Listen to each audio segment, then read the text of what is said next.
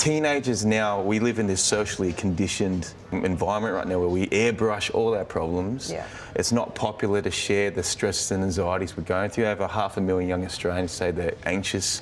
A quarter of them say they're not happy with their lives. So they put up this nice big front, but behind it, there may be a very kind of scared and anxious kind of kid there. Do you think it's amplifying? Sorry, do you think that's amplifying, the social media is actually amplifying that situation? Because they're quite vulnerable in the teenage years. Is it making it even worse? Oh, definitely. I think it's a massive stress coming from it, because when you look at like quality time with a human being, with the 5 senses happening, versus our kind of time with our phone, we're more engaged with that, and we're just seeing a whole show reel of everyone else's achievements, everything that I'm not, and it's like this unrealistic comparison with other people, with their lives and their achievements. So it's massively damaging.